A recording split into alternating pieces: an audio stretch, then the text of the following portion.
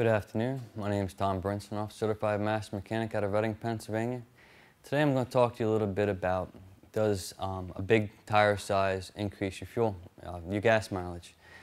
That's a little bit of a big misconception because it really in essence does not. The bigger tire you have, the more your engine's going to have to work to get that vehicle to move. Now the only time that having the advantage of having a bigger tire would be off-roading. The only time it would ever increase your fuel economy is when you're constantly doing 60 miles an hour down the highway.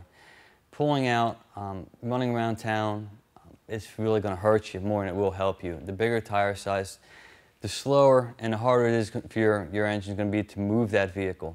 Obviously, the harder your engine's working to get that thing up and running, the more gas it's going to suck. So, the only advantage you might have, like I was saying before, is going down the highway. If you're constantly driving 60, 70 miles an hour down the highway, would be your only advantage to having a bigger tire.